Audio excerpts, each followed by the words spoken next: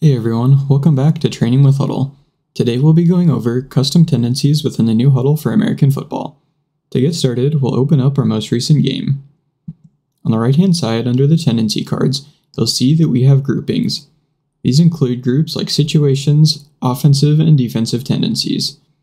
To expand or minimize any of these groups, simply select the arrow next to that category.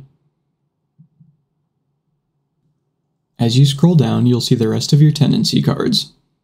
For the category like player stats, you'll see we have a few hidden cards. Select more player stats to view the rest of those tendency cards.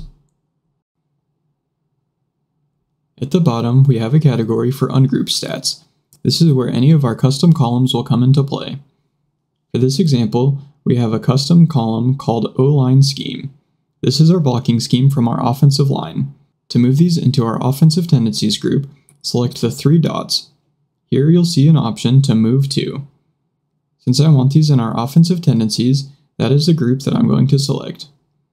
We'll now see that it is no longer under this ungrouped stats, but we'll scroll back to the top and find them in our offensive tendencies.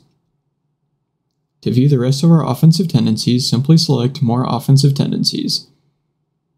If there's a specific category here that you don't use, you can select the three dots and move that to the ungrouped stats to clear up your tendency groups. Be sure to subscribe to our channel so you never miss out on our latest how-to videos.